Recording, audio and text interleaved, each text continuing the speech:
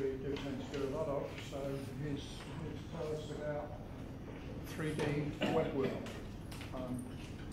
Thank you. Good morning, everyone.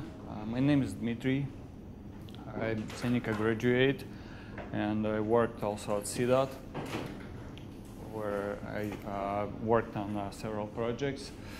And all of them were related to 3D in the browser. So I thought that I can share you a little bit how it looks like, how 3D looks like in the browser. So today we will be talking about like brief history of 3D on the web. A little bit, I'll show you how it works, at least in the code. And I'll also show you some libraries available to use, and it's much easier than the basic way of using 3D in the browser. And I'll show you code comparisons to prove that it's much easier to do. And the last thing will be some examples, how it looks like. So to start off, so the very first thing 3D in the browser was a thing called VRML. I think it stands for Virtual Reality Model Language. It was the very first thing, and you needed to install a Java plugin for that, and it had limited capabilities, so it basically died. And then took over Adobe Flash, which was for many years available, and you could use it to render 3D graphics in the browser, but we all know that was a resource-consuming technology, also vulnerable, and you had to install, again, plugin in order to use it. So it just recently died as well.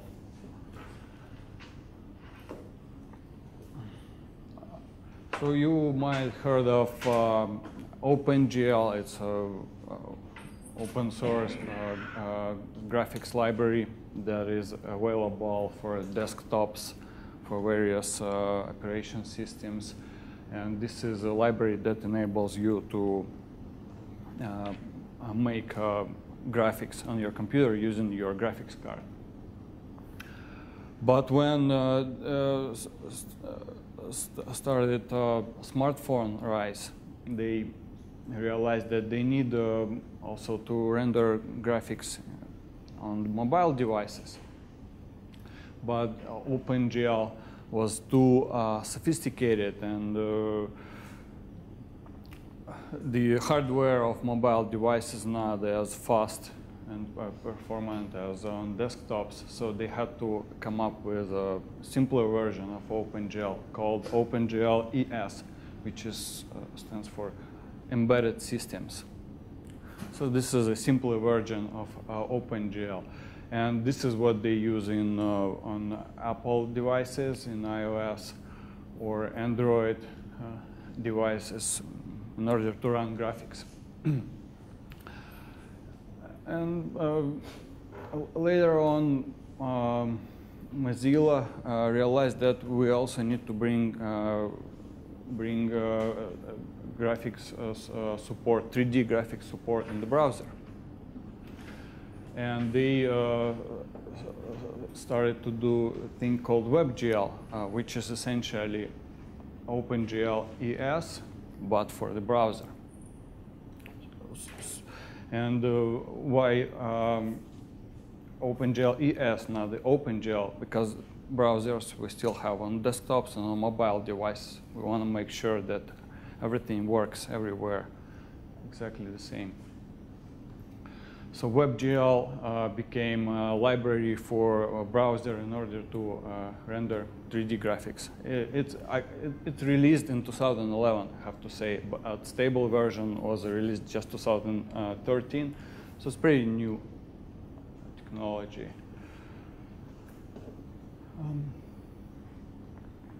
So WebGL is a library that basically consists of two parts. The part that is run on the graphics card, and there's language used for it called GLSL. It's like C-style language. And another part is JavaScript that can talk to that portion on the GPU. So JavaScript enables you to connect your web page to your graphics card, basically. And as you can see, WebGL is supported by all the browsers, started these versions. It's pretty old screenshot, so the versions gone much farther. But IE starting 11 supports it, and all the major browsers, they all support it, so it works just right out of the box. You don't need to install anything. Before IE 11, did it or we can use it? No, it just IE11 started to support it. Not even fully, just partially, but it was already something. We need minimum IE 11. Yes, it's minimum IE11. And the new browser on Windows 10, that will support it. Yeah, it supports, yeah, the new one, Edge, it's all supported. It's just what was before IE11 does not support it. Okay. So basically, how it looks like. So the idea of WebGL is for you to offload graphics computation to your graphics card, so you can release some computation power on your CPU. So how it's done? Basically, graphics card understand a thing called shader. What shader is? It's essentially a program, just a piece of code written in GLSL language, which looks like C, but it has its own prototypes and data types and constructors, like vector for example. But it's a regular C-style procedural language.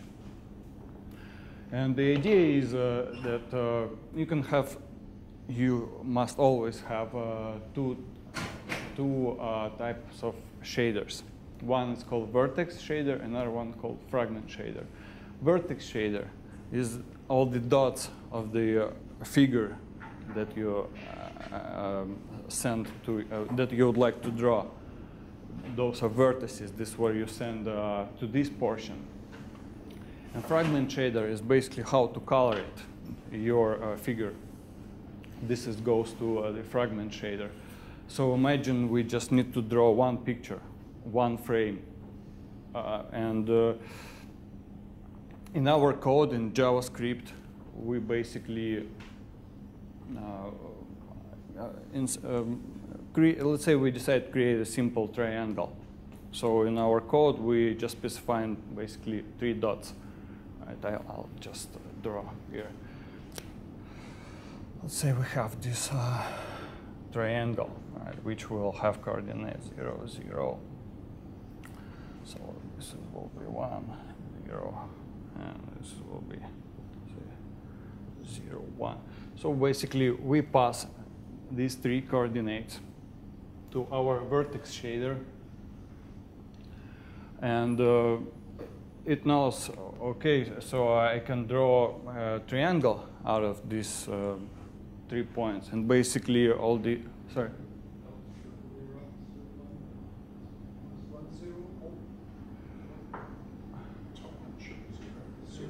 Oh, sorry, yes. Yeah. Or No, it's 1, 0, because the first coordinate is x and then is y, and x is 1 then. He's right. X is 1. Okay, at least you know, guys, how it's right? Okay. Don't confuse you. So it doesn't really matter at this point. So you send these 3 points to your vertex shader. And it knows, okay, I can make a triangle out of it, which is basically a basic figure that makes all kind of shapes you want. And then it goes to the fragment shader and looks, okay, what color we can apply, what color is specified for this particular figure. And here, for example, just a green color. So it takes this triangle and pixel by pixel rasterize it and give it green color. Or, for example, we could specify color for each vertex. So it will be interpolated evenly, and you'll have smooth transitions of the colors.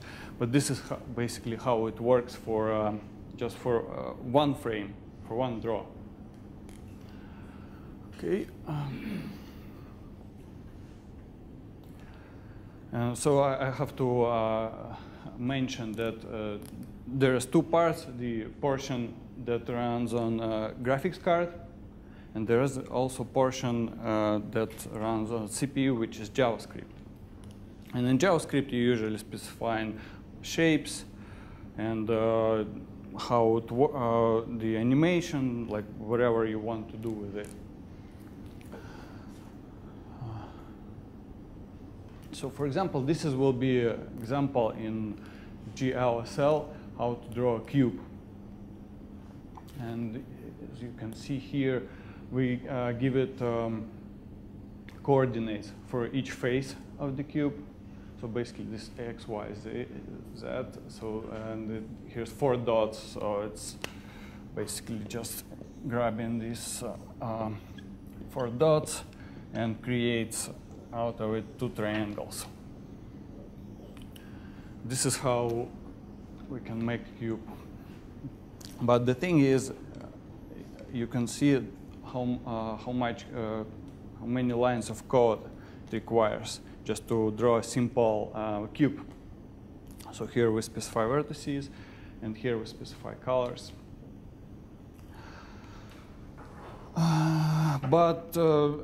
So you can see it's it can be pretty challenging to write simple things. So people realized that, and they thought we can probably make life easier. So there's a lot of different graphics libraries came out written in JavaScript to help you to abstract this WebGL and just to put it in simple functions. So probably the most known will be Unity, where they have their own plugin to export graphics to the browser, and also Babylon.js, which is written by Microsoft. Many other libraries.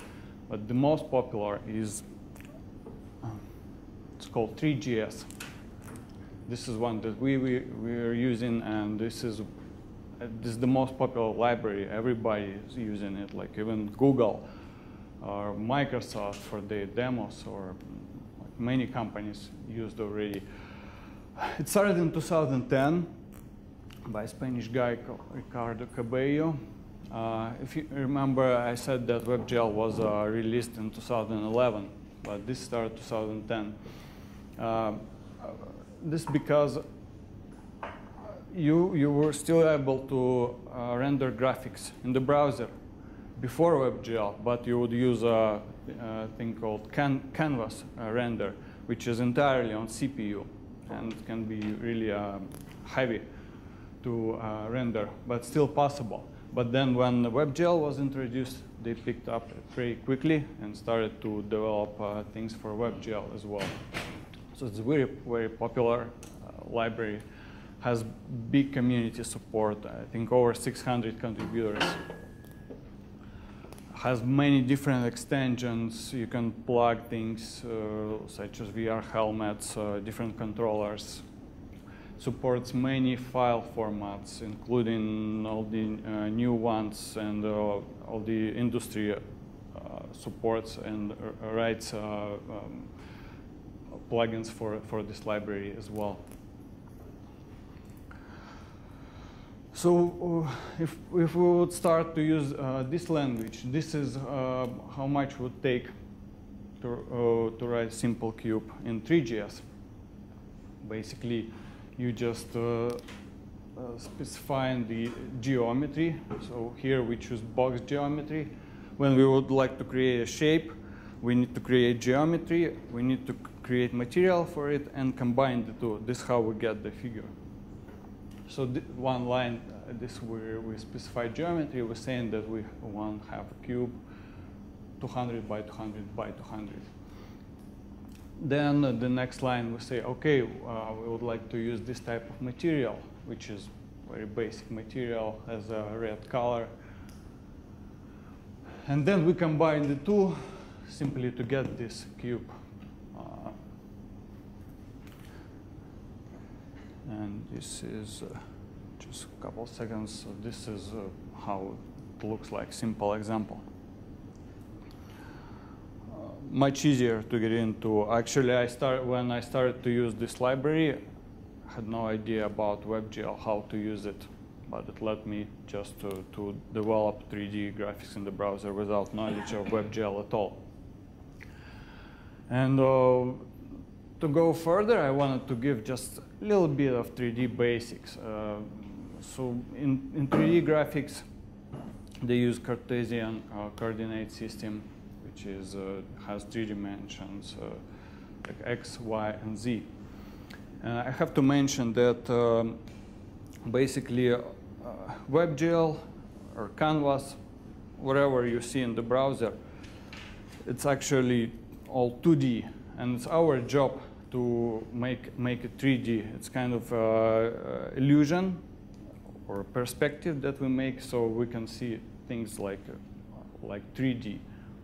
But the fact is actually a 2D picture. So in order to make things 3D, they introduced the third axis. For example, Z. In this particular picture, the directions of axis not the most common way. Usually Y is up. But anyways, there's 3 axes. Okay. So what do we need in order to create some graphics in the browser? So first of all, will be a scene where we have all the objects, where they're all located. So it's one line, you create scene. We have scene, now we can place there some camera, because we actually need to see what is going on in the scene, even though technically we're supposed to see it without camera. But what camera does, you can constrain your viewport. So when you instantiate camera, you specify the near plane, far plane, and this will be your frustum, where you can see things. So even though your scene can be much bigger, you can constrain your camera to see just this particular part. And there's 2 types of cameras available: perspective camera, the traditional one, and orthographic camera, which is more like for maps or strategy games, for example. Again, very easy to instantiate camera, just one line. Then we need to add some objects to our scene. So let's add a cube.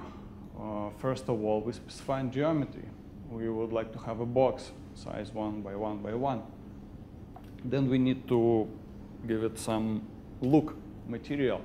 Here in this case, you can give it some color, or you can add a texture to it. Very easy to do as well. Just one line where you specify path to your picture. And then you combine geometry and material And here we go, you have your cube. 3 lines of code. And then also we need to give some light to our scene. Like we're trying to, in 3D graphic, we're trying to mimic reality. And in reality, at night, you can't really see objects, right? You need some light to see objects. Here's exactly the same story. All the materials, they react on the light. So if there's no light, you won't see anything. And again, how you instantiate light? It's one line, and this is you just position it and add to the scene. So far we were talking about basically about one draw call or one frame. So we just do some draw a picture once. But what if you would like to animate your scene? So you want to see things rotating, maybe interact with it. How you can do it? Basically, you just draw this picture again and again and again. And the ideal frame rate, if you draw it, was around 60 times per second. This is the smoothest picture you can get. This is how it's done. You just basically make a recursive call of your animate function. But our computer is very fast today, and if you just simply execute a recursive function, it will be executed many times per second, let's say thousands of times per second, and will be basically an overflow. It will be very difficult to proceed for your computer. So browsers, developers, they came up with API function called request animation frame, which basically controls the frame rate. And if your computer is a little bit too slow, it will drop the frame rate. If it's fast, it will try to increase it. But the purpose of this function is to make sure that your computer is not going crazy and renders the graphic as smooth as possible. So it was really convenient function to use. And also another beauty of it, if you switch to another tab, the graphic gets paused, so it doesn't consume your battery or computation power. So this is how you animate something. You just recursively call animation function, and in this function you can specify all the movements you would like. For example, you would like to see your cube rotate. So you basically add all your animation here. And another essential thing for 3D graphics, not only in the browser, it's used in all 3D graphics, is basically how you can interact with it. Because so far we just saw things, but we couldn't really touch it. So the way how you can distinguish objects was a developed technology called ray casting. It's a relatively simple. And how it's done, basically a ray shoots from certain point towards your objects. And if that ray intersects your object, the information gets returned about that object. So for example, you have your mouse, you click in on your cube. Behind the scenes, it takes the point where you clicked and shoots a ray, let's say, into the center of the scene. If intersection happened, you get back information about the object, then you can manipulate with it. It's pretty simple and enables you to interact with objects. So talking about all those previous things, this will be the result. So this is our scene. And we added camera, so we can see just this small portion of the scene. So we added our object, and we added some light, so you can see actually a shadow here. And I can animate it. This is done by calling recursively that animate loop. And the last thing, the ray casting, this is how it works. So basically you can interact with these objects because it was an intersection of the object was detected, and now we know that we can interact with it. And another thing that I wanted to show, as I mentioned, that we don't really see objects at night. So here's just the same story. If I turn off the light, oh, sorry, just jump to the next page. So if we turn off the light, we can't see anything. Once we add light, you see. So this is important thing to know, because sometimes people, when they just start, they add objects to the scene, but they can't see anything and they panic. Where is it? Why can't I see it? So don't forget about light.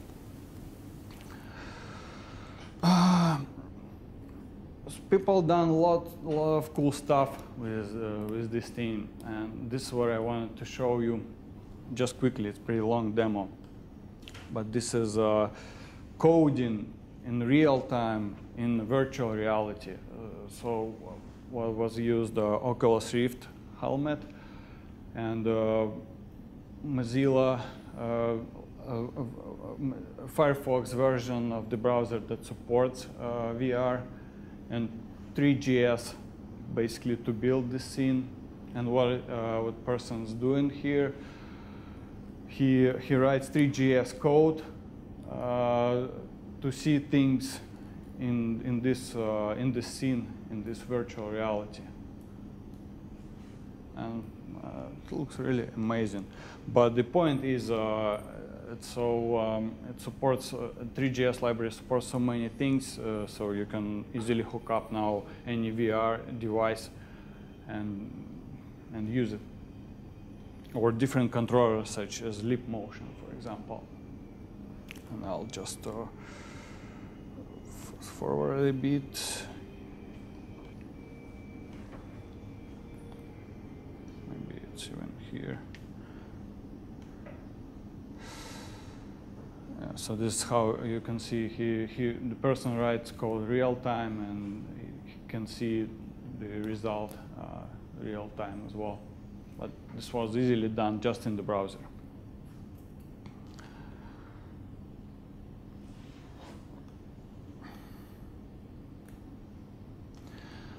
Okay, so I wanted to show you some examples how it was used for. I worked at CDOT, and the last project I worked on was a data visualization tool, and we used 3GS to build it.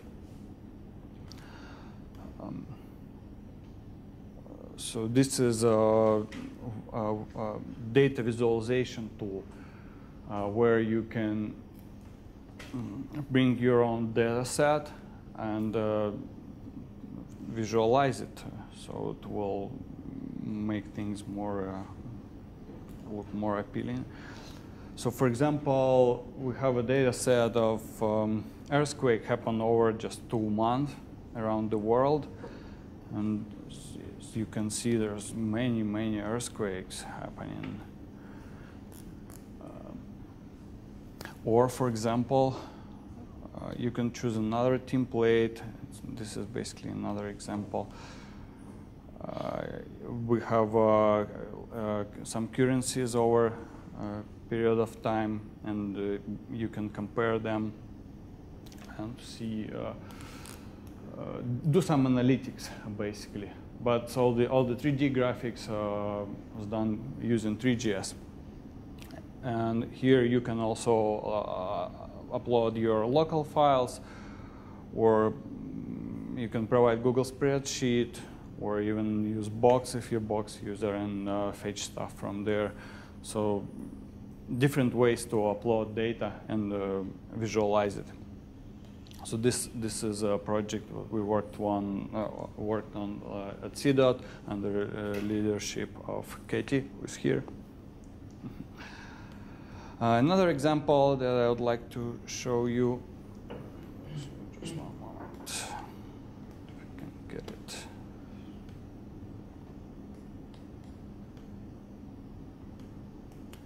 Sorry. It's a company called Virol. It's a Canadian company. It was located in Toronto. Now they got acquired by a company called Box, the Silicon Valley company, and they all moved to Silicon Valley. But it is a Canadian company, and they use 3GS to build their things as well. So this is a online editor, which basically allows you to do interactive 3D presentations for different campaigns, for example. And you can share it, you can collaborate with some other people. So it's really a powerful tool which is available online.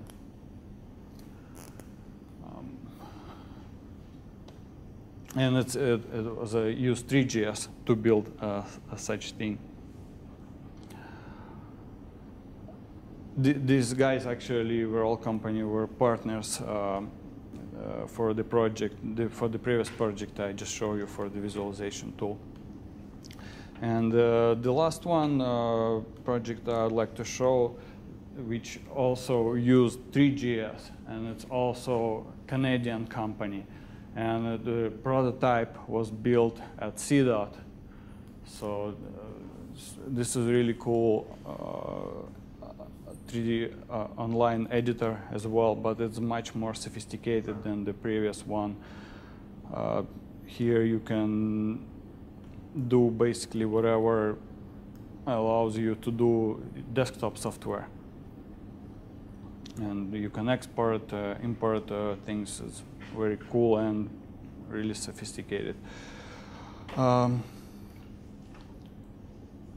So these are examples that I wanted to show you. There is many examples online, different games, presentations. People use it for many things. If you would like to see, you go to the website 3gs.org. You'll be surprised how many great examples are there.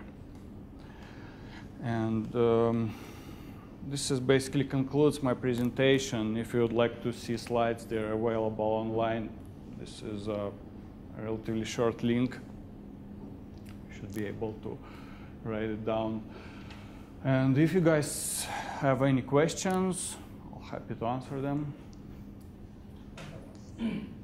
So we use these 3D graphics. We can integrate into Microsoft Visual Studio with C# or any language, or PSP.NET. Well, yeah, it's a little bit different thing. So I'm pretty sure you can integrate.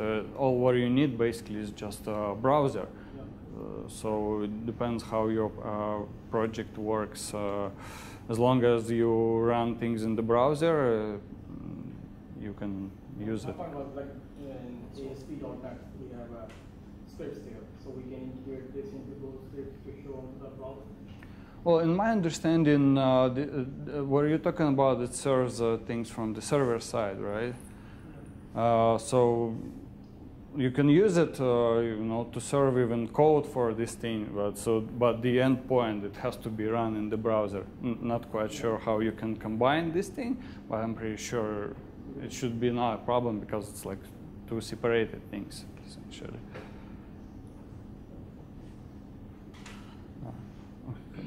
Yeah, how do you optimize the performance on, animation, so transform smooth?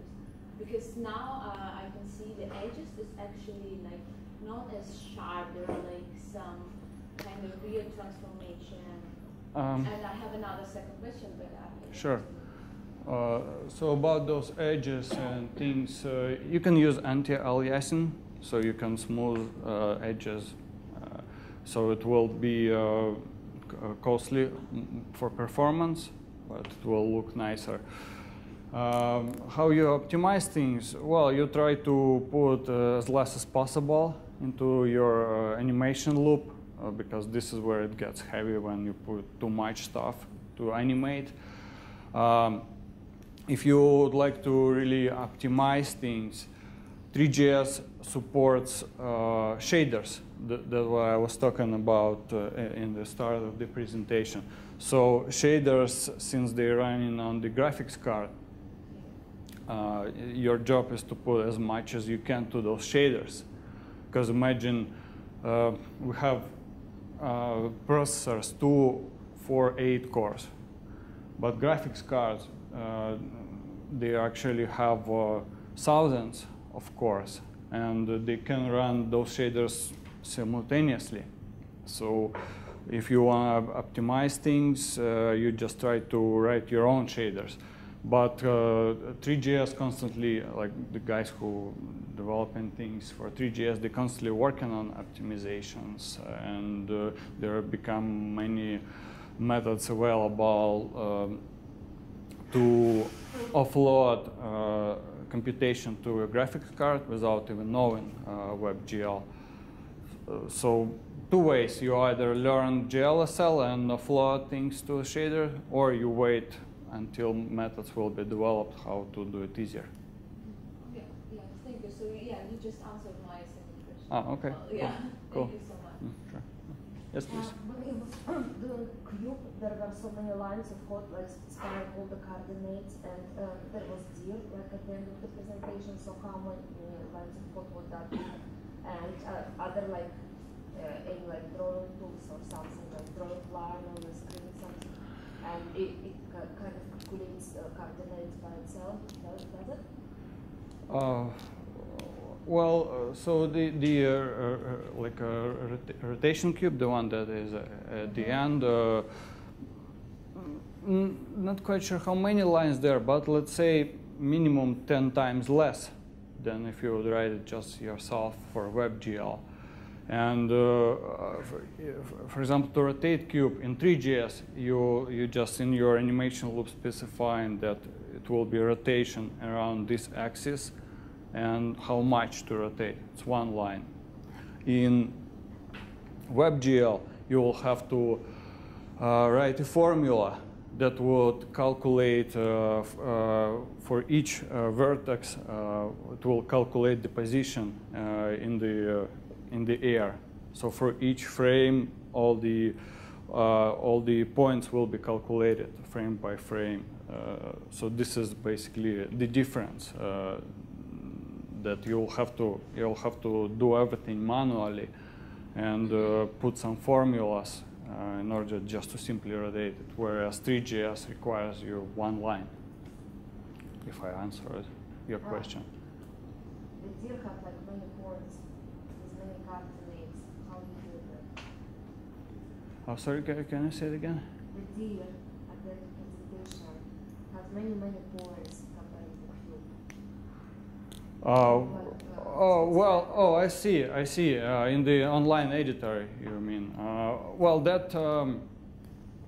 This is what the tool for online editor. It allows you just to use preset figures, or you can even manipulate them. You can stretch them, scale up, or add something to it. You can combine meshes. So you just do it like, I don't know, like you're in Photoshop doing something. So it's much easier. You don't have to write any code for that. You just use your mouse, like you would draw something in a regular program. It's just online editor. So that dir was made in either online editor or maybe desktop graphics editor, but it wasn't written just in points. It is complicated. Oh yeah, it's very complicated. Right. you'll get lost. So even to draw a sphere, it's initially it's pretty complicated. I'm not even talking about gears. But then there is on the internet there's so many models already built available for you. You just grab them, do something out of it. So are there like any drawing tools, just like Unity, moving the for mouse example. And there's lines, something like that? Yes, yes, exactly. It's a very simple process. So you can go Clara.io and try it yourself, just to create a cube, stretch out, make a sword out of it or something. It's very easy. Just check out Clara.io. Sorry. Why do you think there's not so much 3D in the day-to-day web experience? It's all just flat. Well, I think it's getting there. You can see more and more. This is because WebGL is pretty new thing. They just was stable release 2013, and this is pretty much it. So the people were waiting to support of all the browsers.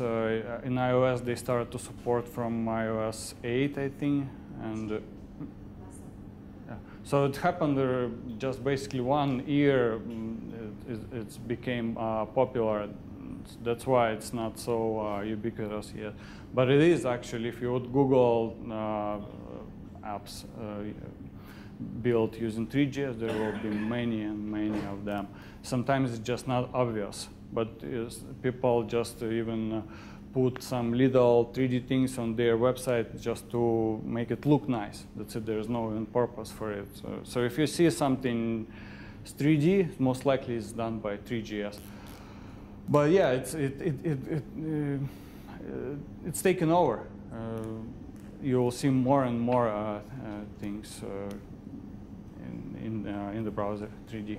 What about the response, like the browser response will be impacted by these because we are rendering not only graphic, the 3D graphic. So it will not impact the response. As said that we have put in our on the marketing website, and people are complaining about the slowness of it. It's a very simple 3D, but the response are very slow. It depends. If you, for example, load in a model, that it will take time. It depends on the format. Right? If you build, if you have all your shapes in the code, it will be much faster. If you even have coordinates for your figure, it will be even faster. So it depends how it was written, and there's many examples on the internet. As you saw, there's sophisticated online editors. They run pretty smoothly in the browser. So it only depends how the code is written. There's not much troubles with the performance. Is there any compression tools like for the 3Ds? There are some formats available that are pretty compressed. Like the new one was just released called GLTF. This is the next version. I mean, this is from the authors of Collada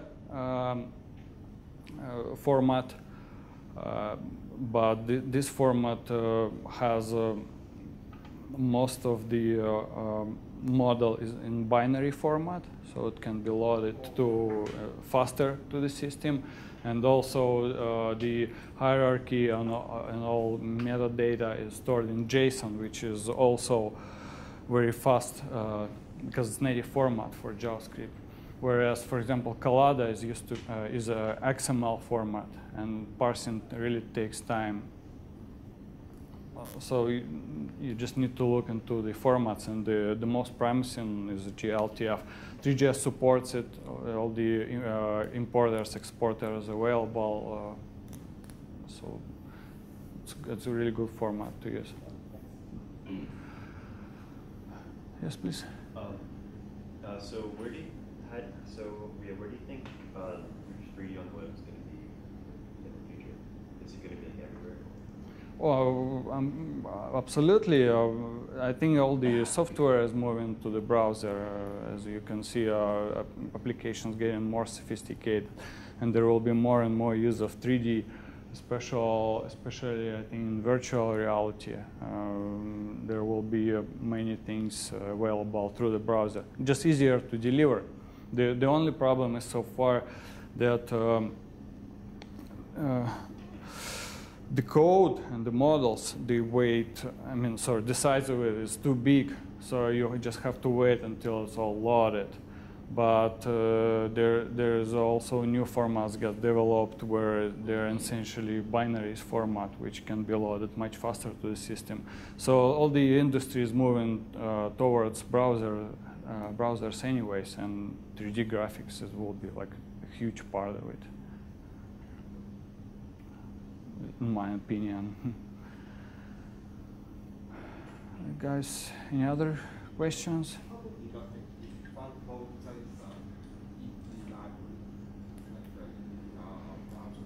So how to debug it? Yeah, no, I mean like how easy if you find problems in the library.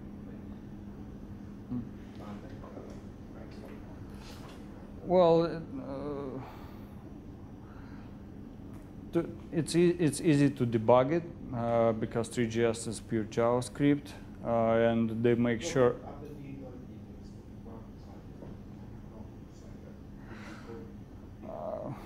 Well, there are some tools available for Chrome browser to debug WebGL, particularly.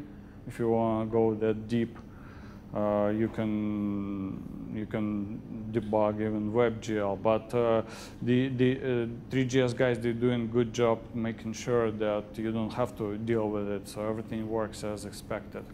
So if you would like to debug something, you'll probably debug your own code in WebGL rather than 3GS.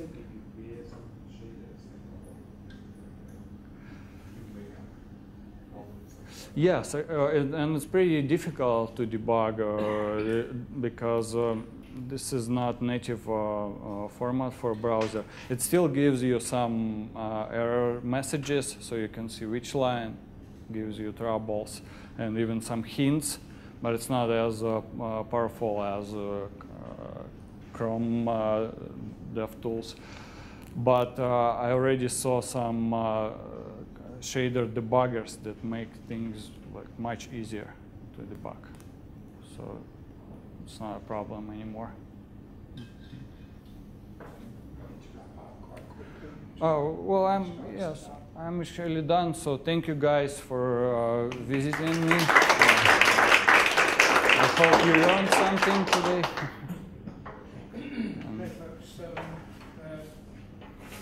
FSOSS rewards our presenters with a small gift. So Oh, sure. Thank you. I get to do that. Thank you very much. So,